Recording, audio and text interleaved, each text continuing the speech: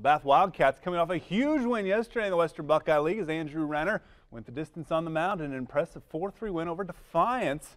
First time the Wildcats have beaten the Bulldogs in 13 years.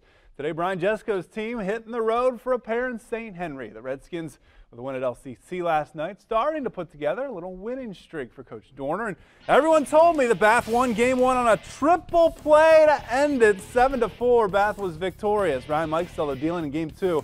A team record 15 strikeouts. Next batter, though, gets to him in the first. Double in the gap for the quarterback, Cam Jenkins, but he would be stranded at third. Bottom one on for Josh Osterholt. Look at this bunt.